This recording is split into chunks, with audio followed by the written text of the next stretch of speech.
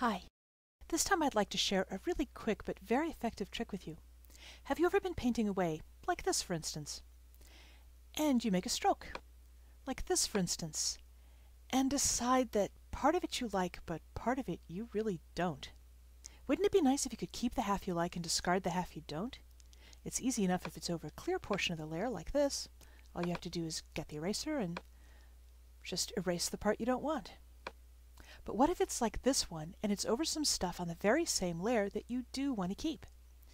Are you doomed to just lose the stroke? It turns out the answer is no, you can use the history brush. It's very easy. Just go back to a time in history before you made the stroke. Let's see. There we go. That one will do.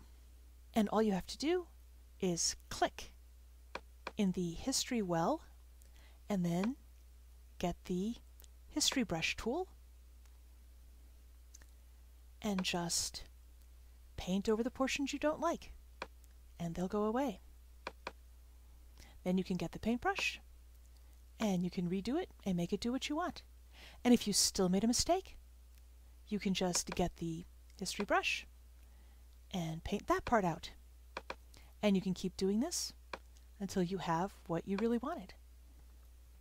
If you mess up the whole thing, of course, you can just undo. You can keep doing it until you've closed your image or made so many strokes into one you didn't like that the history isn't available any longer. You can even go the other direction a little bit if you have a snapshot. For instance, let's say that we made another stroke down here, and I decide I like this one, but I don't like any of that. Since I have a snapshot, all I have to do is click in the history well for the stroke I just finished, then go up to the snapshot, get the history brush, and I can paint back in that second stroke while leaving out all of the first stroke.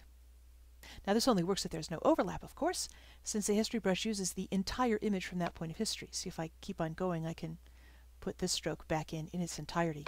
But it can still be really handy. So that's just a quick little tip, and hopefully it will save you as much time as it saved me over the years. This has been Robin Wood, and I hope that you found this helpful.